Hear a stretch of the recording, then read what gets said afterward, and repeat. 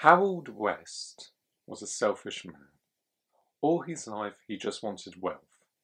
No one knew why he had an obsession with it. Ever since he was a child, he would have stolen other children's pocket money during lunch and bullied them out of it when he was a teenager. He believed when he was old enough he would have all the wealth in the world. But that wish never came true. Despite having a desire for riches, he never had the ambition or accept the responsibility to achieve it. Due to his nature, he grew up with no friends and all his family disowned him. Now living in an ordinary house, earning minimum wage as a postman, an occupation well respected and rewarded in society, to Harold, however, it was seen as manual work for servants, and doing nothing in his spare time but watch television all day and night. Harold believed his life was cursed, little knowing it was his own actions that put him in this lifestyle. On one cold winter's night, Harold arrived home after a long shift at work. Bloody overtime, he muttered to himself. It's not like I asked for it. Don't earn enough as it is, let alone more. After changing out of his work clothes, he prepared his dinner for the night, and just as he was about to sit at the kitchen table, the doorbell suddenly rang. Always when I'm about to eat, he said out loud as he got up from his chair. He arrived at the front door with an unpleasant review planned for the unwanted visitor, only to find once he opened the door to see nothing but the dark empty street in front of him. Believing it to be a prank by one of the neighbourhood kids, Harold was about to slam the door shut until he caught his eye on something near his feet. A black box, no bigger than a shoebox, with a white envelope stuck on top of it. Out of curiosity and paranoid it might be another trick, Harold picked up the box quickly and shut the front door. He observed the box. I didn't order anything, did I? He thought. On certain nights, after a hard day at work, Harold would engorge himself to alcoholic drinks, which would occasionally result in him doing stuff with no memory of the action the morning after. However, his last hangover was 2 weeks ago. Harold decided to open the envelope stuck on top. As he opened it, he thought of the possibility of the box being mistakenly delivered at his house, when it was meant for one of the neighbours. If that was the outcome, he knew the decent thing to do was to return it, with a small exchange of an award afterwards. To his disappointment, however, he found in the envelope a letter saying, "Congratulations! You are one of the lucky people chosen to take part in a little social experiment. What you have is a wishing box, a very rare find that possesses mystical powers. All you have to do is hold the box in your hands and make a wish. Open the box and find whatever you wish for inside. Simple as that. If you've already opened the box without reading this note, simply place the lid back on and follow the instructions again. But beware, every wish will have a price. Have fun!" Harold crunched up the note. What a load of bollocks. He opened the box and found nothing inside. Stupid kids and their pranks. He threw the box across the kitchen and continued to finish his dinner. Afterwards, he moved into the front room to watch the television. Still angry with the box, Harold couldn't help but feel a strong presence come over him, almost like a voice was calling to him. Make a wish, it was saying, over and over again. Trying to ignore the urge with all of his might, Harold eventually gave in and found the box. Sitting in front of the television with the box in his lap, Harold said to himself, I can't believe I'm doing this. I'm only doing this once.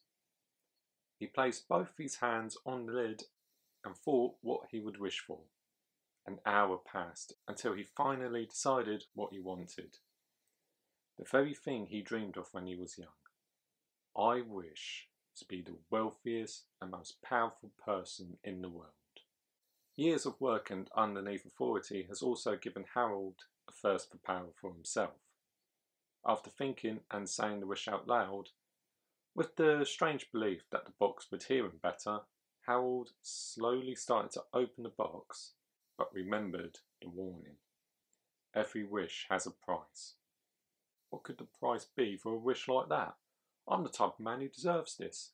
All my life I've been a working man with nothing to show for it. A real man earns a lot. A real man should be wealthy all his life. With enough delusional encouragement for himself, he carried on opening the box and found a little white card with a infinity symbol on it. Harold picked up the card and found written on the back, the infinity card, unlimited resources at your disposal. Harold jumped up from his seat with joy and shouted with such excitement he's surprised that he didn't wake the neighbours. "It worked! I'm rich! I'm rich!" In case you're wondering how he knew the card worked to begin with, an hour ago he didn't have anything inside a so-called magic box until he followed the instructions, so intuition played a part here. With so many ideas going through his head and not knowing what to do first, Harold started making a list of all the stuff he planned to purchase. First, I'm going to call work and tell him to stuff it. Then, I'm buying a house, no, a mansion in Knightsbridge. Then, I'm getting plastic surgery to get rid of this gut. Get myself a Ferrari. Then I'm buying a wig, a flat screen TV the size of a cinema. Then I'm... Before he could finish that last desire, he noticed the news had just come on. He thought it was strange, as he watched TV enough to know that the evening news wouldn't come on for another hour, until he saw it was breaking news. He turned the volume up and listened to the news presenter. If you have just joined us now, a major incident has just erupted at Downing Street. The Prime Minister and all of his cabinet have died under mysterious circumstances. With medical officers saying that all their hearts just suddenly stopped, authorities believe no foul play is involved. But we'll continue to investigate. We'll keep you updated with all the Hang on. I've just gotten word that the President has been found dead with... That's... all of them? Every world leader has died simultaneously. We'll get back to you on that, as the world reacts to this universal tragedy. The scene suddenly went to a title card saying, "We are experiencing technical difficulties, be back soon." Harold sat in his chair dumbfounded. Can't have been me. Could it? I just wished to be the most wealthiest and most powerful, and it dawned on him that his wish didn't just make him the wealthiest and most powerful person in the world, he was the only wealthiest and most powerful person in the world. Before he could think of his options, the screen went back to the presenter. We've just received word that British intelligence have found the individual responsible for this catastrophe. After looking into the bank accounts of all the victims, they were found emptied but all transferred over to a man in England called Harold West. The presenter looked directly into the camera as if he was talking to Harold. Harold, if you're watching this right now, I need to ask, as the most powerful man in the world right now, what do we do? It's all up to you now.